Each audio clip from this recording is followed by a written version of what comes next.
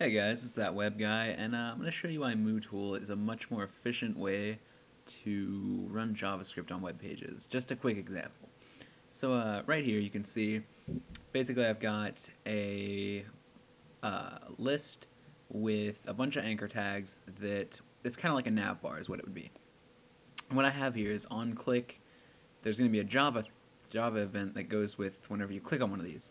The Java event is just explained right up here. But this is regular JavaScript. So this is obtrusive JavaScript, which is separated not only in your header, but in your body.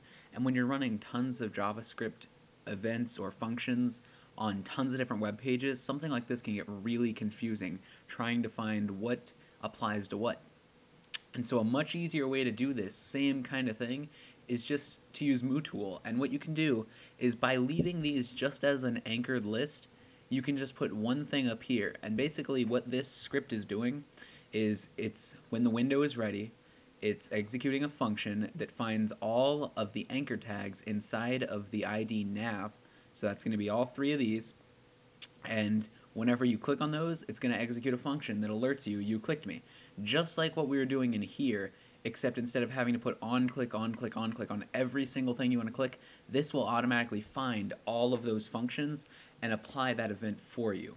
So it's just a much cleaner, more efficient way to do something that you could have done in JavaScript, but this is just, it saves time, it saves code, it saves web page loading, everything. So yeah guys, thanks for watching. Sub for more tutorials and explanations.